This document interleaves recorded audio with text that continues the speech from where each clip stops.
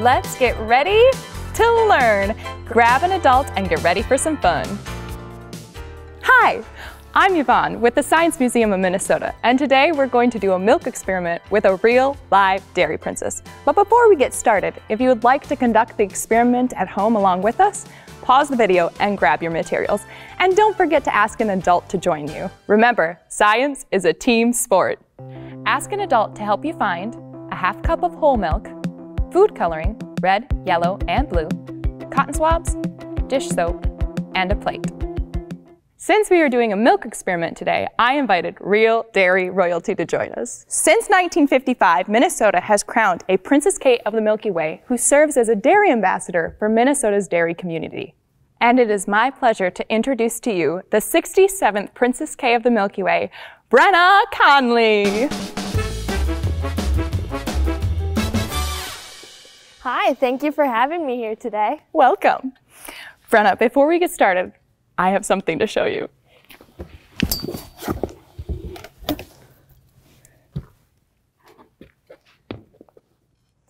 I was a Princess K finalist in 2009. That's awesome. Being a part of the Princess K program is amazing. It truly is an honor to be a Goodwill Ambassador for Minnesota's 2,800 dairy farm families. Sounds like a dream come true. Should we start the experiment? Sure. Right. Everyone grab your half cup of whole milk and your plate. Brenna, I'll have you pour your half cup whole milk onto the plate.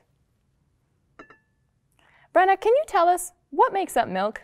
Yes, milk is made up of water and a wide variety of nutrients, including vitamins, minerals, fat, and protein.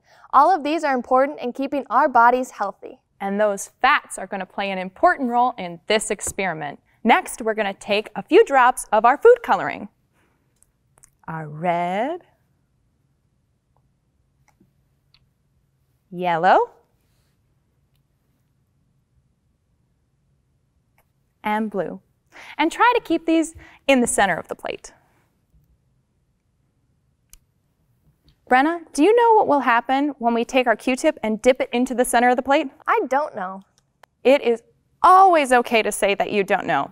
That is why we experiment, to find out what we don't know. All right, Brenna, let's try it. Let's find out.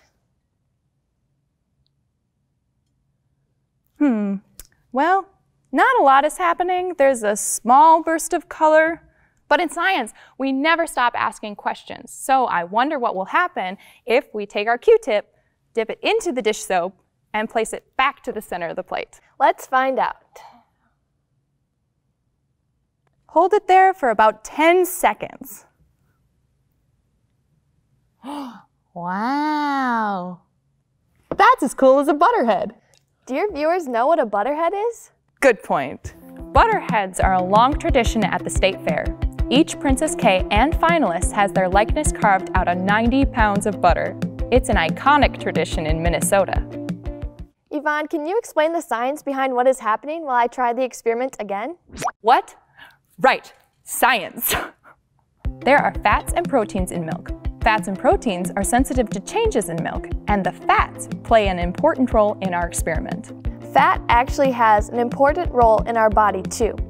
For example, it's the fat in milk and in other foods that works as a special transporter to deliver other nutrients in our body to use. But why do we get that cool bursting of color? Great question. The bursting colors are thanks to the chemistry of that tiny drop of soap. The soap breaks the surface tension or skin of the milk, allowing the molecules of fat to move in all directions as the soap molecules race around to join the fat molecules. When the fat from the milk bonds with the dish soap, it pushes all of the water in the milk to the outside, while the food coloring provides an easy way to observe all the invisible molecular activity. As the soap becomes evenly mixed with the milk, the action slows down and eventually stops. And there you have it. Two of my favorite things, science and milk.